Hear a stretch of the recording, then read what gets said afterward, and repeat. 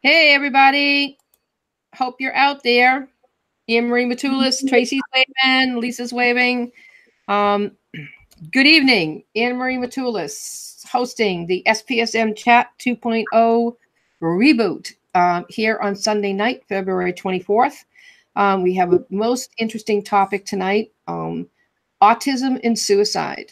And I have to put the word right next to it. The more I've learned and understood over this last week is, and we need to add the word marginalized again. We've been adding it to so many of the topics that we've been talking about, but this one's real. And I know that people are hung up on the Oscars. You know, I used to watch that all the time. I just don't even do the movies anymore. But this is reality. This is the real deal. This is an important topic. Is there not an important topic in suicide prevention? I'm not sure. So that just some quick housekeeping. When you're tweeting, retweeting, or quoting on a tweet or quoting someone, can you please use the hashtag SPSM? That would be the only one you have to use. Please greet each other. Let us know where you're from. Say hello. And I know there are lurkers out there because we have, our numbers have shown we have way more people watching this live stream on YouTube than we have identifying themselves on the Twitter feed. So just pop in on Twitter and just, you don't have to keep joining the conversation, but just say hello and like, where are you from? So where am I? I'm in southeastern Massachusetts. We're expecting a terrific windstorm tonight. We've had rain all day. So that I'm just going to ask Tracy, you want to give yourself, say hello, because I know you're going to say hello and goodbye. Right. Hello, everybody. My name is Tracy Medeiros. I'm a suicide attempt survivor. I'm also a loss survivor. I'm here with Anne-Marie. I'm right down the hall from Anne-Marie.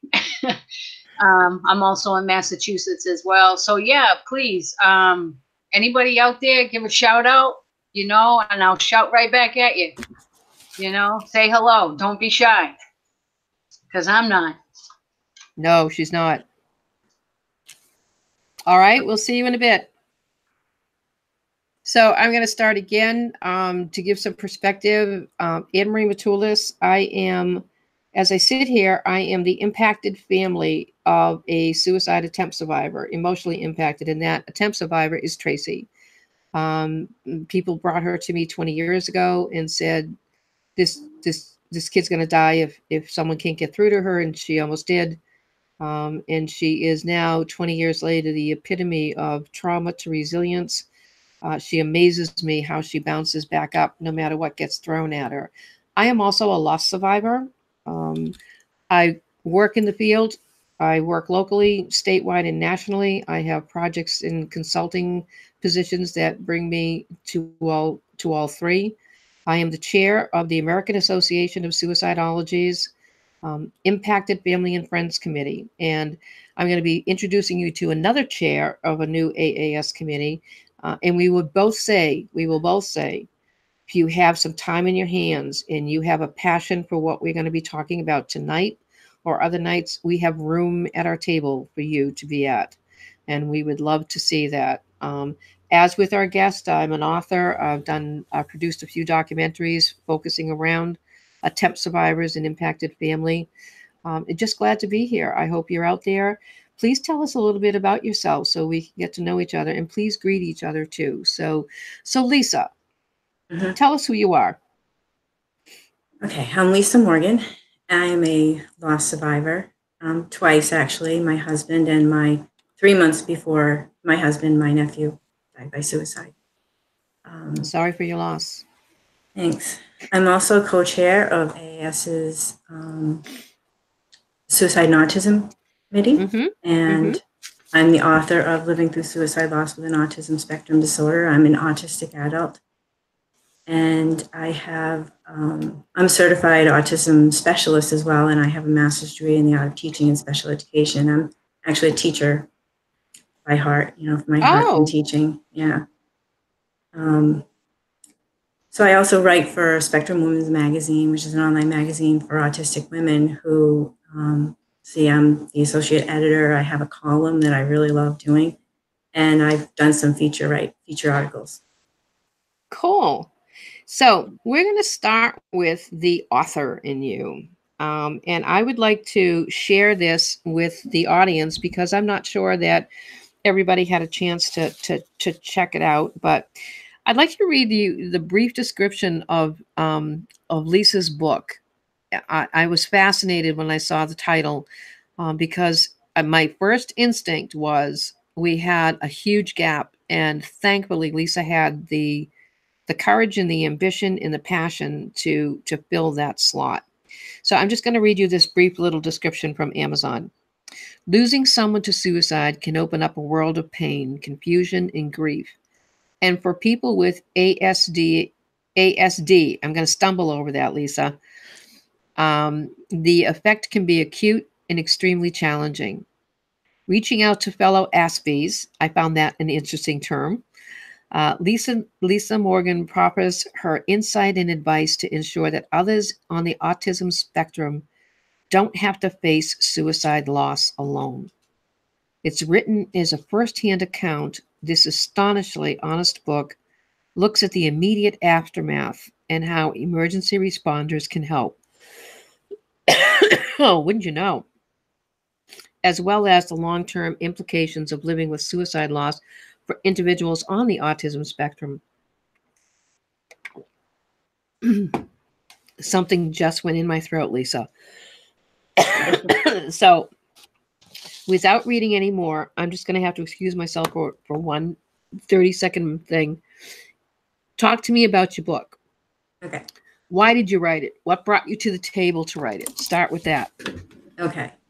I wrote the book really because I didn't want anybody else on the autism spectrum to go through what I did right after, in the months after my husband died by suicide. It was, I know it's difficult for everybody. I understand that. It's the problem with being an autistic adult and going through the aftermath of suicide is it's right in the areas where, as having autism, we already struggle with.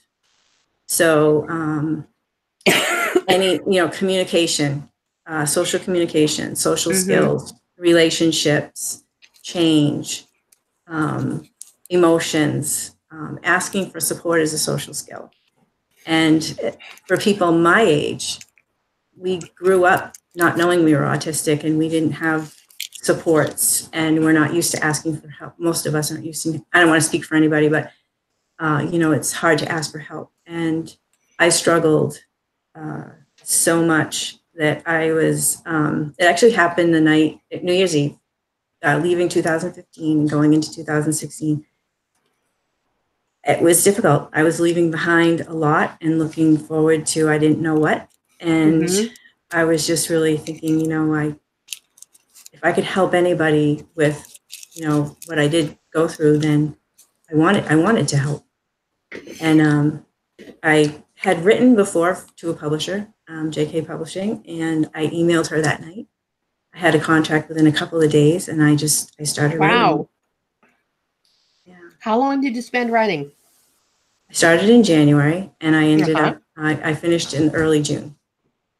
That's not too bad. No, I didn't make it to go back to work. It was just that, again, just things were just very difficult. And so I homeschooled my two boys, my two youngest boys, and wrote my book at the same time. So when I was finished my book, that was actually almost a year to the date of my husband passing away. Oh. That's a mixed, yeah. Wow, that brings up mixed emotions, doesn't it? So walk me through your book. So if I pick it up and read it, what will I learn?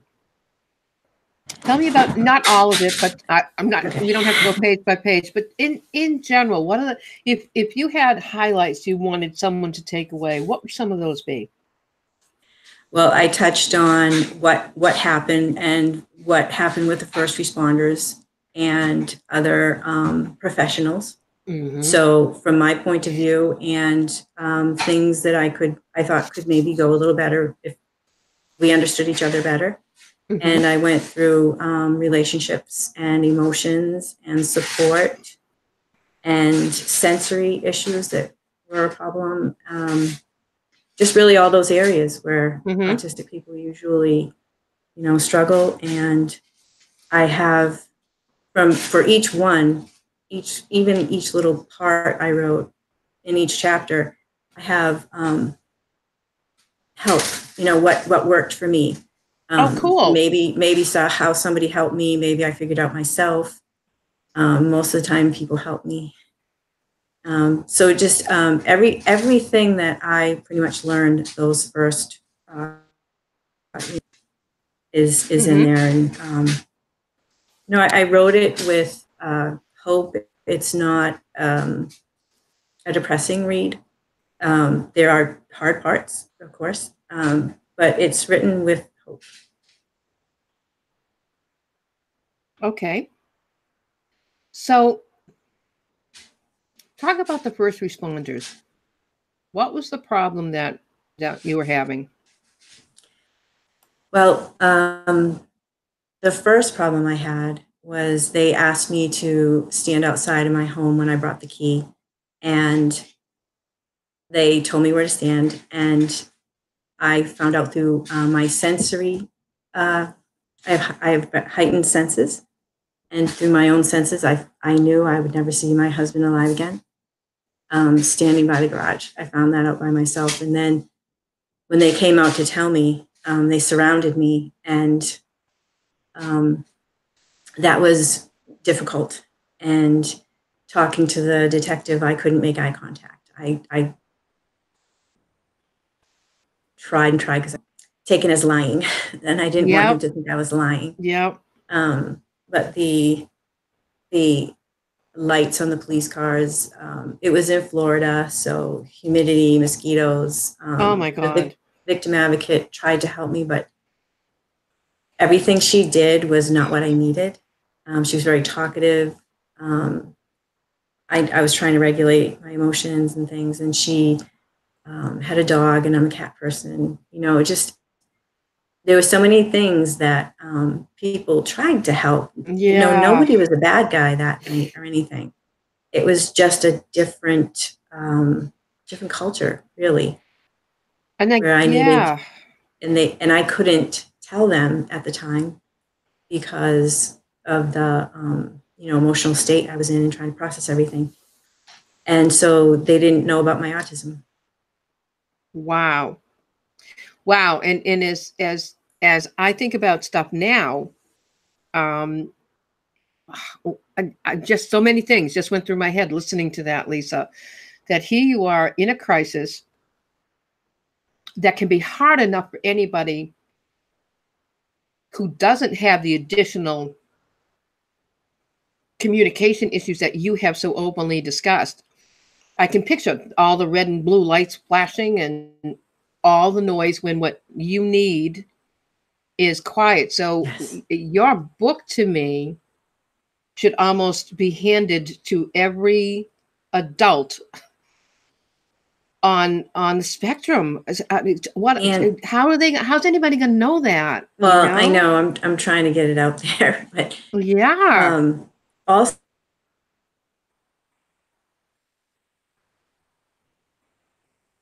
any of an autistic person could benefit from reading the book if they want to help.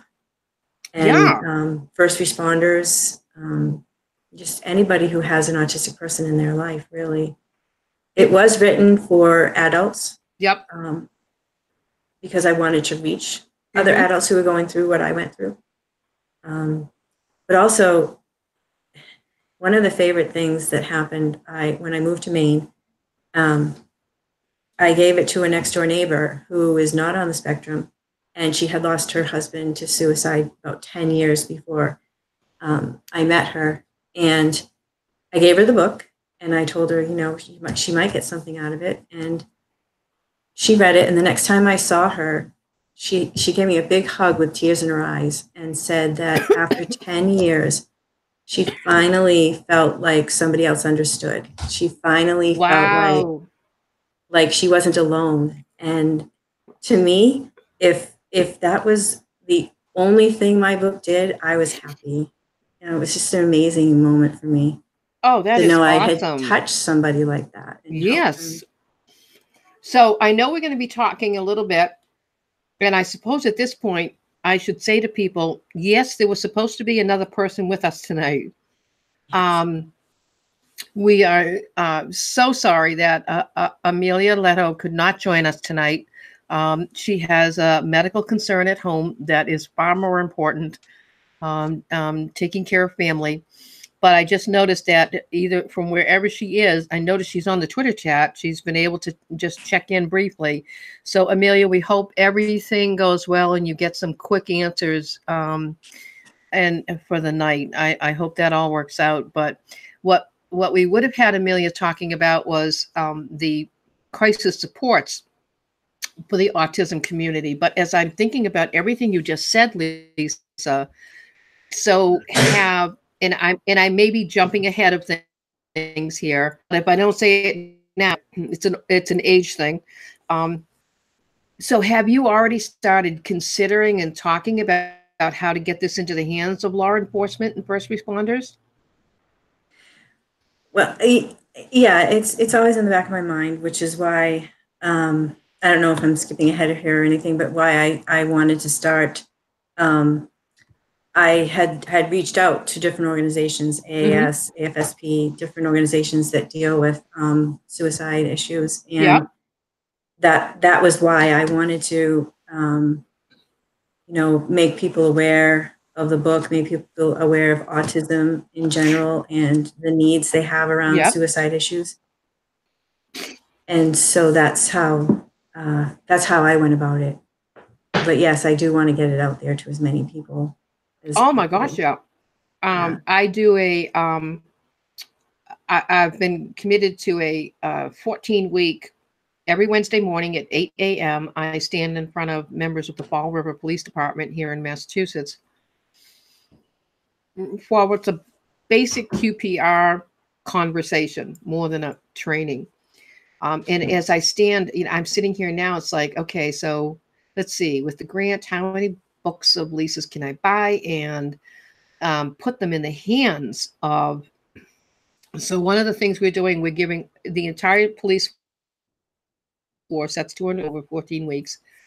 They're all getting a copy of Tracy Medeiros' book because it's easy. It's an easy read for a 13-year-old who has attempted or is suicidal, non-suicidal self-injury, nothing triggering in it at all. It's a very easy, you can do it in one night, easy conversation. And that's been an eye opener. And now I look at this and it's like, we just had our board meeting last week, and now I need to go back to the board and say, so some of the funds we've raised, I think I have another project. Because awesome.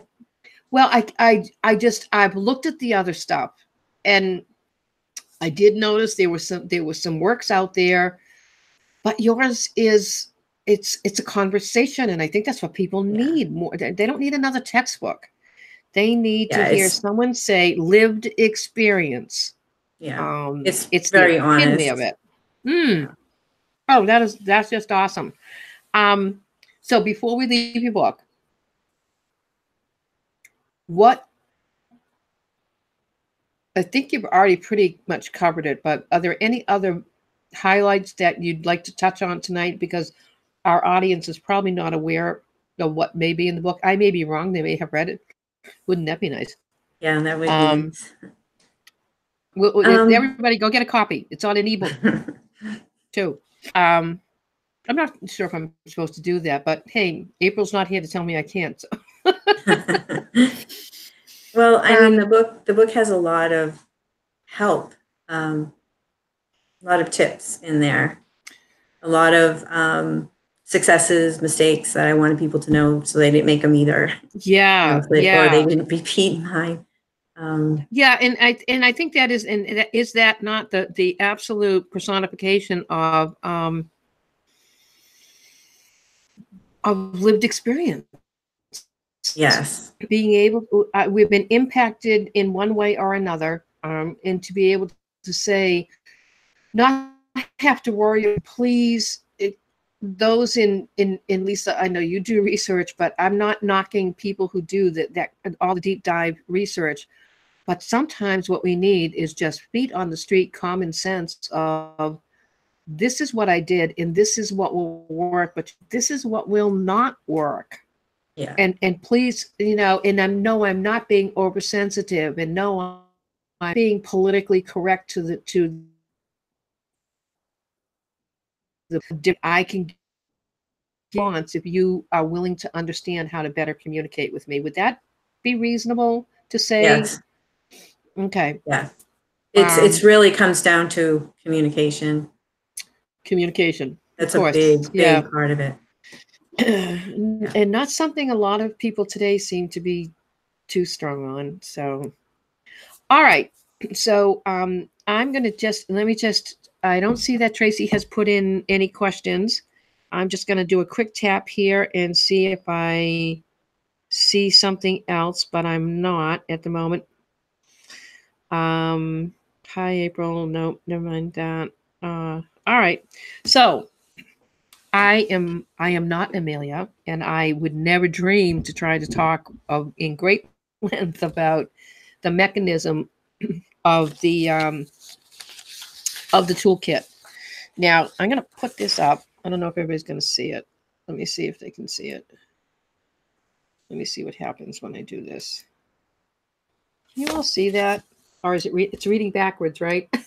No, it looks good. Does it look all right? Okay. Yep. All right. So can everybody see that? If you haven't got a copy of this, it is so wicked easy to do. You just have to go to AAS or even AAS 365 and look for, or just Google the crisis supports for the autism community. It pops right up. It comes up before anything else, and we're not even paying for ads. So it was the first thing that came up. So the crisis supports for the autism community was written and developed by Lisa Morgan in collaboration with AAS's Autism and Suicide Committee and Common Ground. Lisa, who's Common Ground? That's Amelia. That's Amelia. That's Amelia. Oh. Well, yeah, that's her. That's the crisis center she works at. Learn something new every day. All right. So okay. Well, that's funny. I mean, it's not funny. She'll probably say, you didn't know I was Common Ground. So I quickly want to read to people so everybody can get a full understanding on what this is. And I really can't encourage you enough to, if you can, go get a copy of this. Download this. It's free. And the purpose of the toolkit is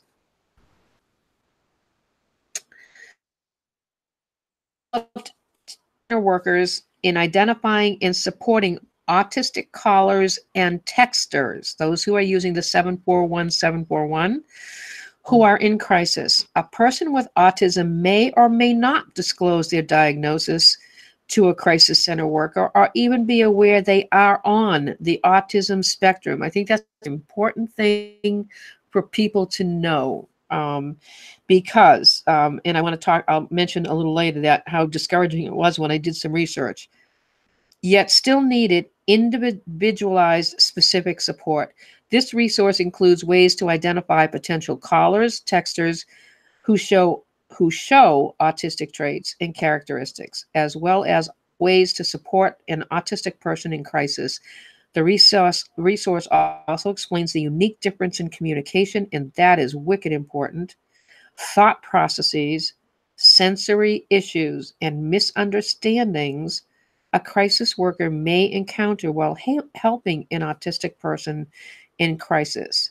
And it has been endorsed by the Autism and Suicide Committee of the American Association of Suicidology and Common Ground.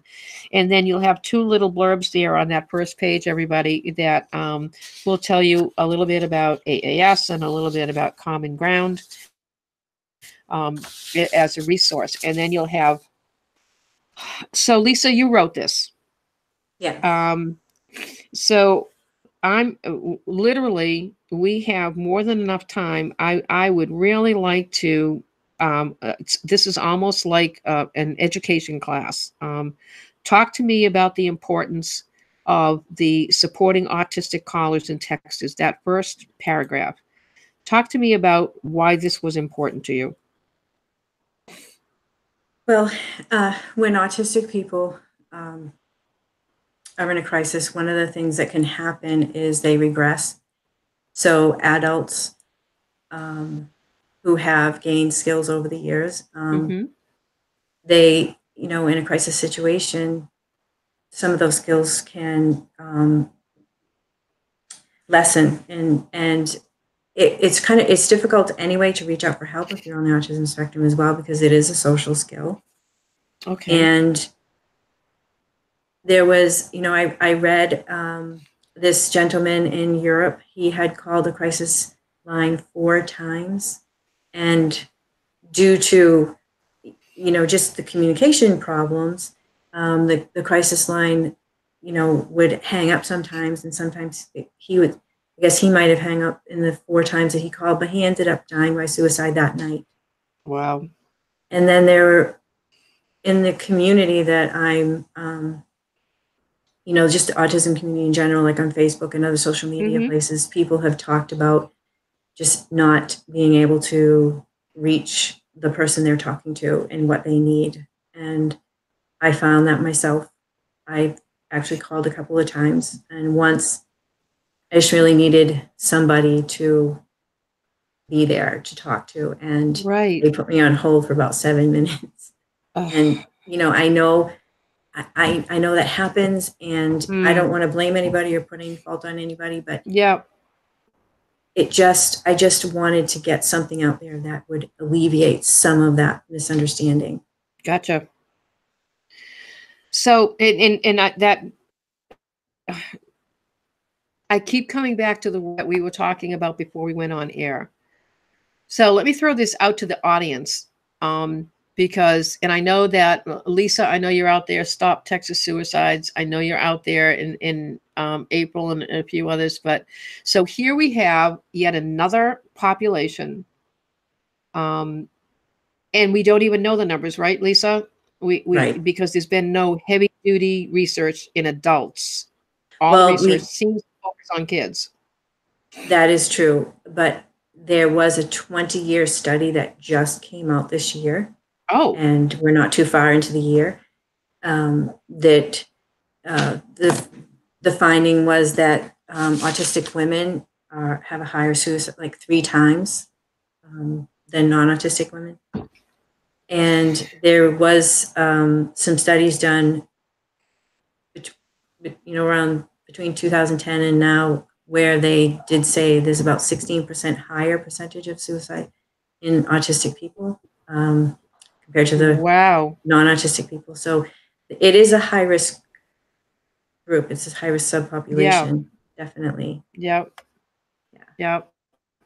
My take on this, I'm beginning to wonder, because we began the Impacted Family and Friends project and committee at A Voice at the Table, and now partner with AAS and have, like you, have a new committee within AAS, because we were marginalized. We still are marginalized. Most people look at me and say, what do you mean by impacted family? And I try to be polite, but there are days where I need to improve my response to that sometimes. I just leave it out there, going along. But I wonder in this tapestry that we call suicidology, or, as I love Bart's phrase, and he doesn't take credit for it, he said someone else said it first, but it's lifeology, because my life is not about suicide. It's about living beyond that suicide, having a quality of life that wants that life choice to happen. But now I'm beginning to wonder how many different threads in this tapestry are there. So we've got this big, beautiful tapestry we call AAS. And I'm wondering how many of those threads haven't yet been identified, and how many more layers of marginalization we have. Because when people say, well, why are people still dying by suicide? I just look at this toolkit for the call centers, and just thinking about your book and what your story, and say, well, here's another whole group of, we don't know how many people are not being properly communicated with.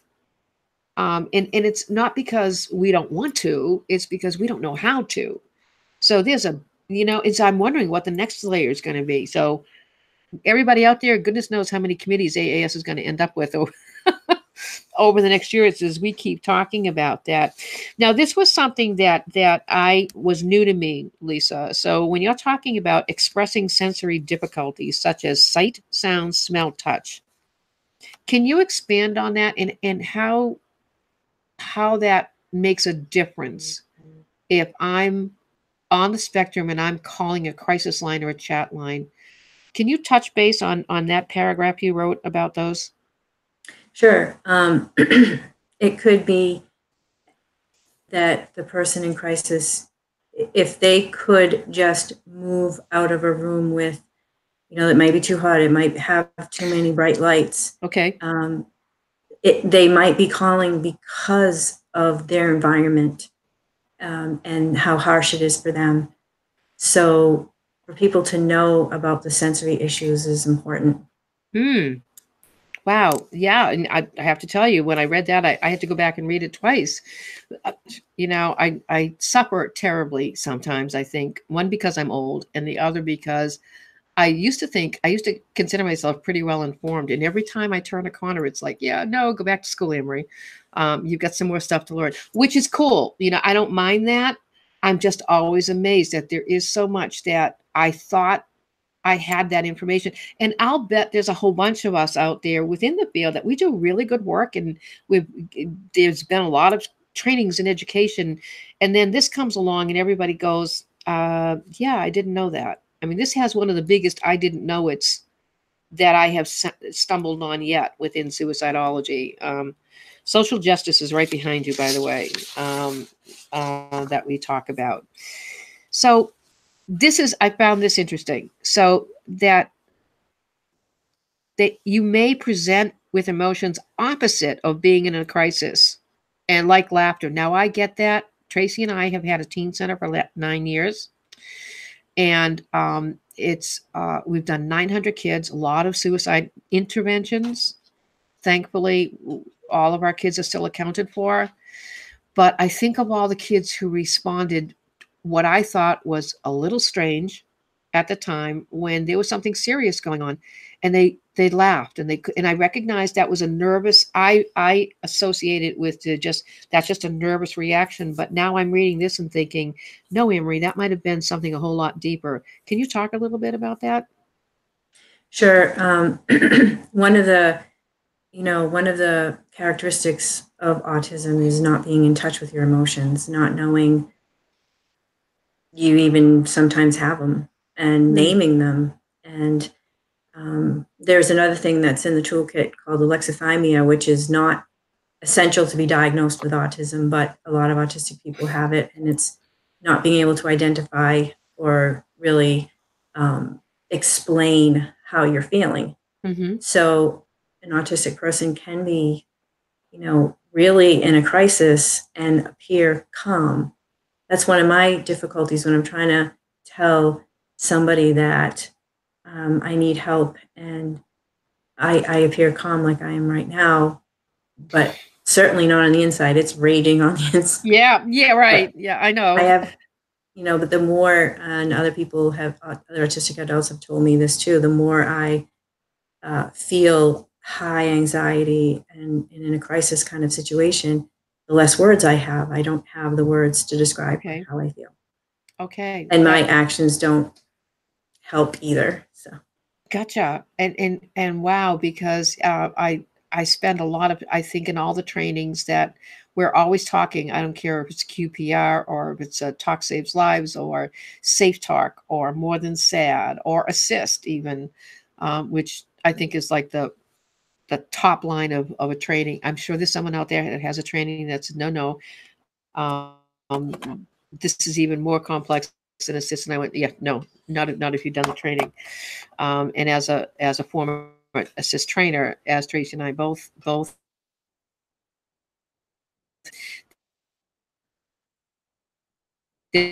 just share you and others, is that watch your body language, watch your facial expressions. You know, I share this with the police department. I said, if you're standing in front of someone with your arms folded and your gun showing, I said, you've got that sour grape sucked lemons look on your face, do you really think someone's going to open up to you? You know, and they start to laugh, you know, and they start to laugh, and I said, now I realize that for them, they have to go on scene in uniform. But when we're talking to just every trainings, I almost want to hold a mirror up to them sometimes and say, even sitting here in this room, because the subject matter is suicide and it's uncomfortable, are you aware of your body language and your facial expression? And now what I'm hearing from you is, even though these are callers, so they can't see you yet, but I'm thinking again on that scene with the first responders, I can see how that can be so misread and so misunderstood. It's like, wow. And you know, yeah, okay. Well, I hope you listen. I hope you're listening. There is an example on the night that I found my husband was when they came out to tell me the bad news, they surrounded me and I fell to the ground and just kind of sat there just rocking back and forth. And I believe that they thought it was the news, but it was that they were surrounding me. So all of a sudden I had like 5 or 6 policemen surrounding me and I was stuck in the middle. And so that was really what, at that moment, why I was, you know, on the ground. I had already figured out by myself anyway, but yeah, it was, there's just a difference. There's a difference in communication and what we need. Oh gosh, for sure. And is there any notice the next paragraph is about the difficulty identifying and verbalizing emotions? You've touched on that. Is there anything that now would that come through on a that maybe I'm not sure. Does it?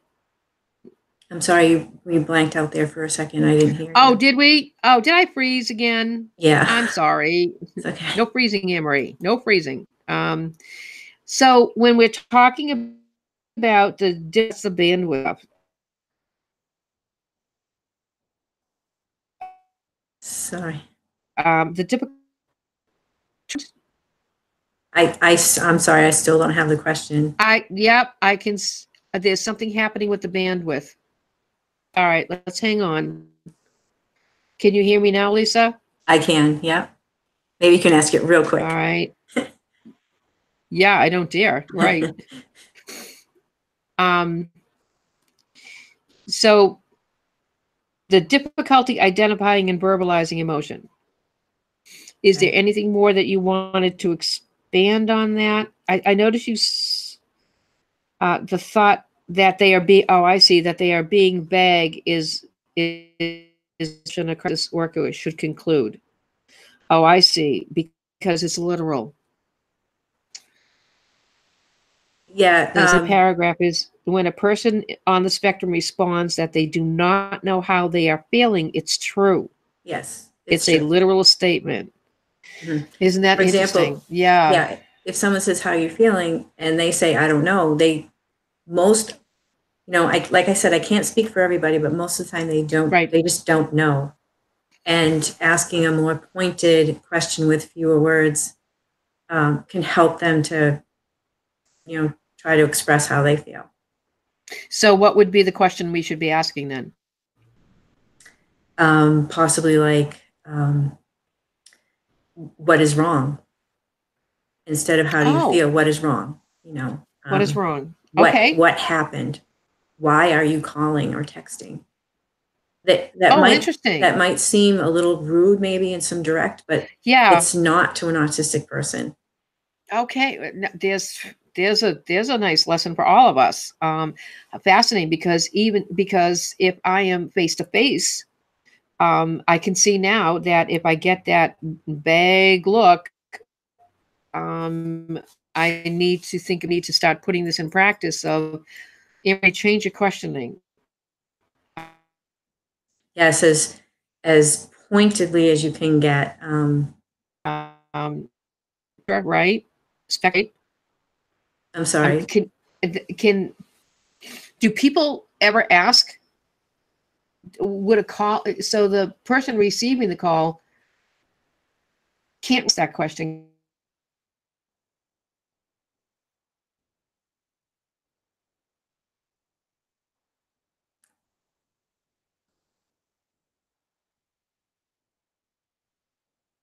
I cannot hear you.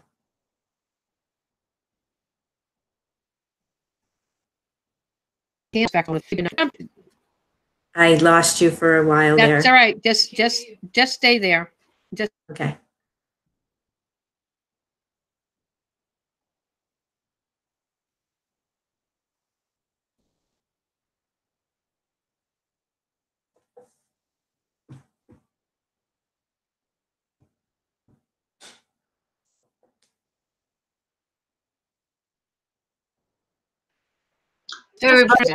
I'm clear. Okay. Yeah, Anne-Marie, you keep cutting out. Can you hear me all right? I keep cutting out. I can hear you. Lisa, can you hear her? I can hear her, yep. I just did hear her. Oh, okay.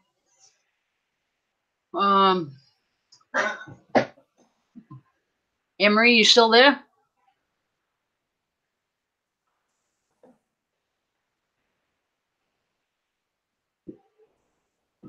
No, I can't hear you. Can you hear me, Lisa, all right? I can hear you. Okay, so it's just her. Okay.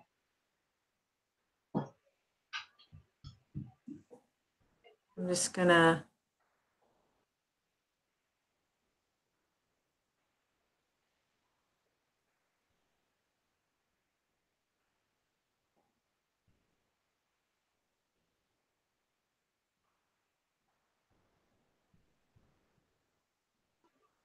I mean, one thing I can say too is that if an autistic caller or texter have made the step to make the call or start texting, that they are reaching out for help, and that that's a big step right there. Yeah, that's true. That is a big step. You know, because it must be hard for you to actually do that, to make that call.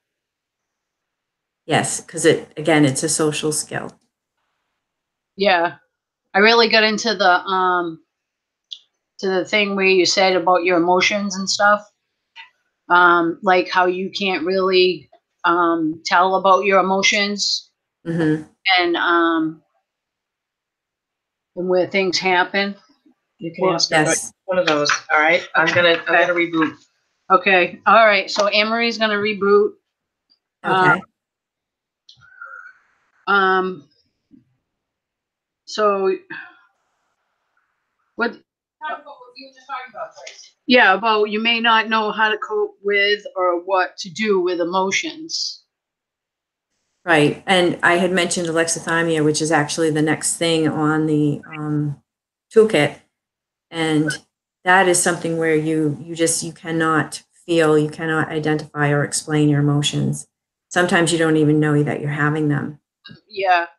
So somebody who feels fine could be in a crisis situation where all of a sudden all the emotions come out at once and they're powerful, and it's really hard to regulate them, and that can be, a dangerous situation, especially if you add impulsivity, which is another characteristic of autism, can be another characteristic of autism. Yeah. What about the way the thinking and understanding that an autistic person has? You know, the way how they think and how they perceive the world, like? Yeah, very literal. So one of the examples I used in there was if somebody says, I'm here, just to be encouraging, and an autistic person may say, you're not here, you're on the phone. And, that can cause a great misunderstanding, because honesty is really, really important to autistic people. So that could lead to possibly the call ending.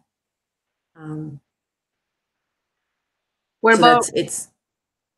I'm sorry. No, go ahead. What about you know, like being on the phone or texting? Does that help at all? Texting is much better. Autistic people in general, we prefer to text. Talking on the phone, it can be very difficult and not the first way that autistic people like to communicate on. Yeah. So most likely they would text if they're going to reach out for help. Yeah, I'm so grateful that we have that Yes. text, that 741-741. Yes. You can text there if you're having a suicidal crisis. That'll be very helpful. So